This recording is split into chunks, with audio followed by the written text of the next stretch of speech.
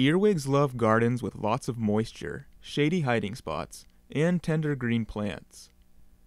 Earwig feeding can seriously damage tender vegetable seedlings, flowers, or soft fruit, so most people only think of them as pests.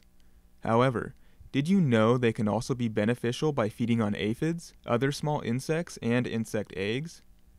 Many gardeners' first response to earwigs is to use an insecticide.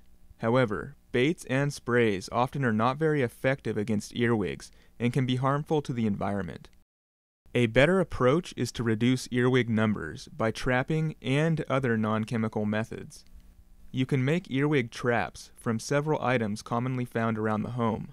Traps made from a rolled-up newspaper, corrugated cardboard, bamboo tubes, or a short piece of hose are ideal for catching earwigs.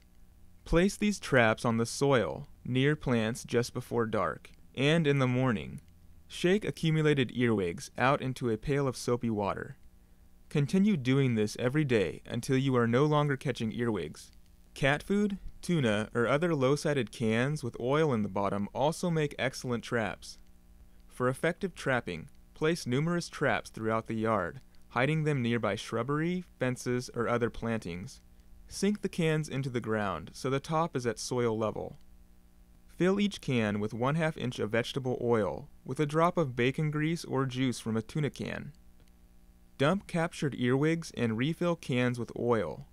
If you have problems with cats or raccoons disturbing your traps, you can also use yogurt containers with sealed tops and holes poked in the tops and sides for earwigs to enter.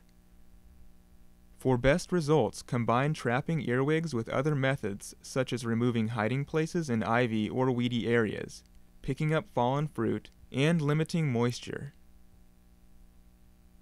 To learn more about controlling earwigs and other pests, visit the UC IPM website at ipm.ucanr.edu.